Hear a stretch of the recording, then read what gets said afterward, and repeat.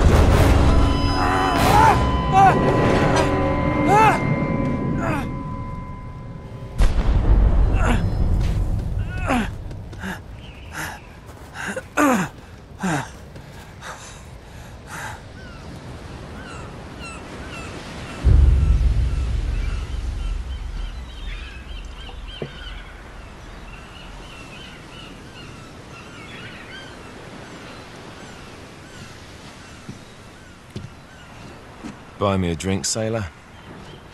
Harry Flynn? Hey! What the hell are you doing here? I'm looking for you, mate. Uh-oh. Should I be flattered or worried?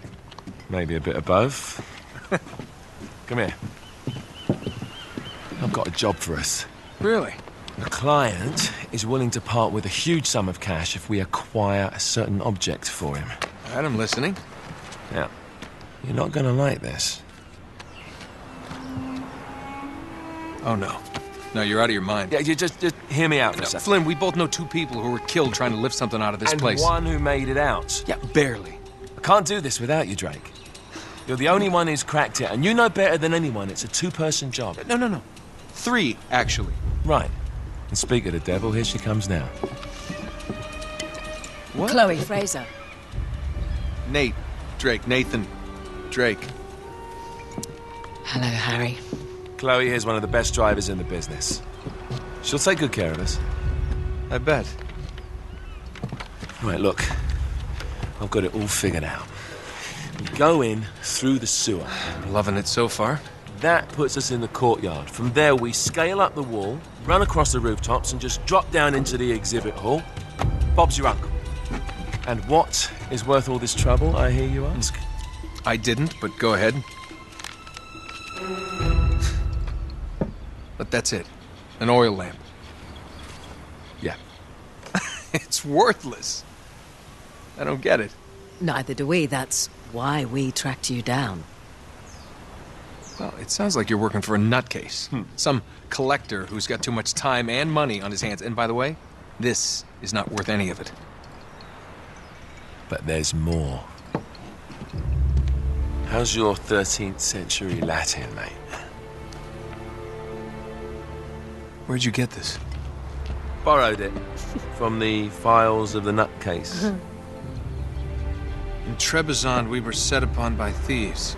Father, Maffeo, and I were robbed of our greatest treasures. This was written by Marco Polo. Yes, that much we were able to work out. Unfortunately, the rest of it's nonsense. Hey, hold on. So that it should not fall into the wrong hands, I concealed my great sorrow in the unlikeliest place.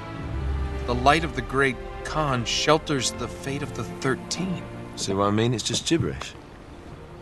He's talking about the lost fleet. Yeah. I know, someone want to fill me in? Marco Polo leaves China with 600 passengers and 14 ships, loaded down with treasure from Kublai Khan. And he lands in Persia a year and a half later, with only one ship left and only 18 passengers. Now, he recorded every detail of his journey, but he never told what happened to all those ships and the passengers. So somewhere out there are 13 ships loaded with the Emperor's treasure waiting to be found. Yeah, and that is what your client is after. Hey, look at this lamp. It's covered in Mongolian script. It must have been a gift from Kublai Khan. The light of the great Khan shelters the fate of the 13. Marco Polo hid something inside this lamp. Something that pinpoints the site of the lost fleet. So, we're dicking this guy over, right? Damn straight. Absolutely. You in then? What the hell? I mean, what could possibly go wrong?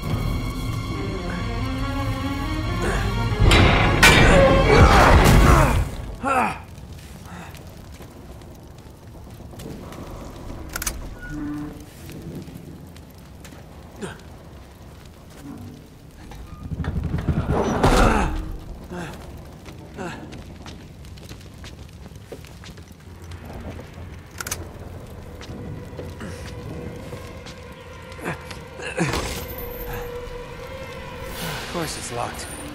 It's always locked.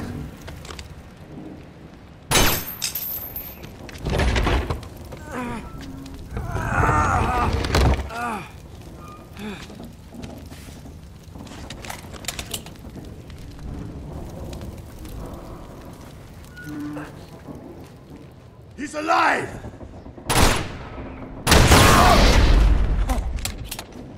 Karma's a bitch.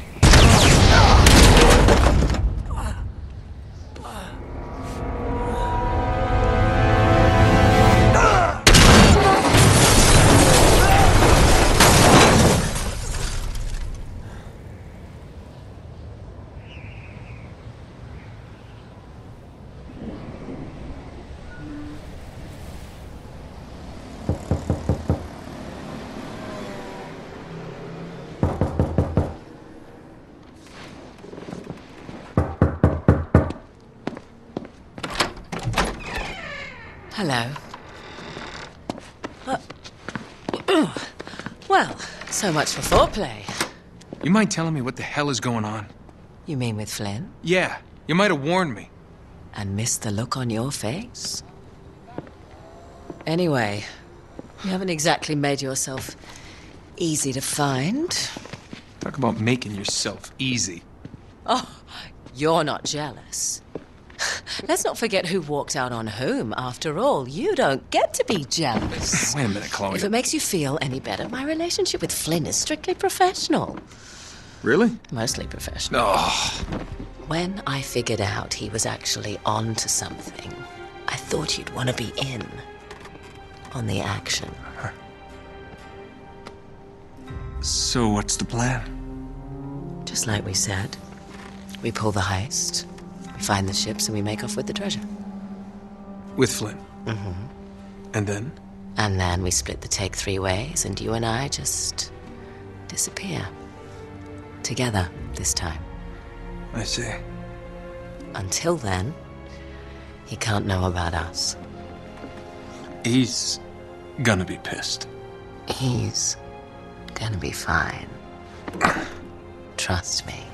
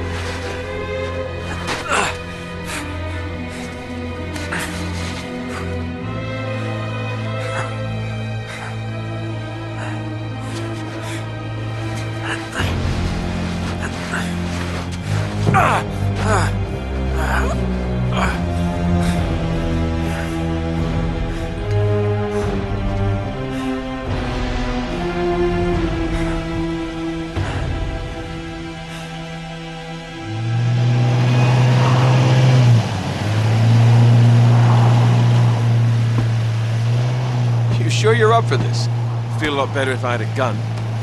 We won't need them. A little insurance, that's all. Flynn, they're just museum guards. And we have their patrols all mapped out. Relax. Relax. Relax. Have you ever been in a Turkish prison, mate?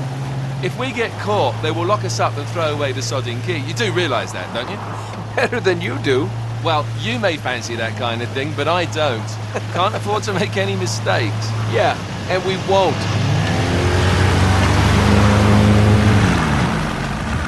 We're here.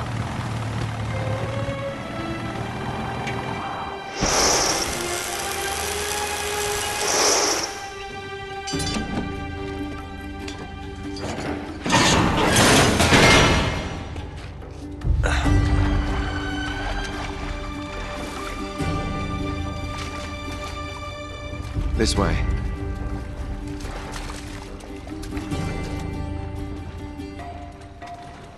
So what do we do if they switch the patrols? Figure it out as we go. We cannot fumble our way through this. I don't fumble, I improvise. Oh, is that what you call it? Yeah, I'm adaptable. Adaptable? You cocky bastard.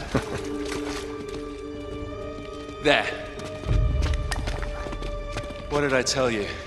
That passage there is going to take us right under the museum. You called it all right. You need to have a little more faith in me, chum. Okay, this one here is me. All right, remember, that tower is our only way into the exhibit. But we can't even get close with those floodlights on. We've gone over this. Just make sure you cut the power by the time we reach the second courtyard. The lights will be out. I'll have the van waiting at the rendezvous point. Just make sure you get your asses out of there in time. Fair enough. All right, enough chat. Let's do this.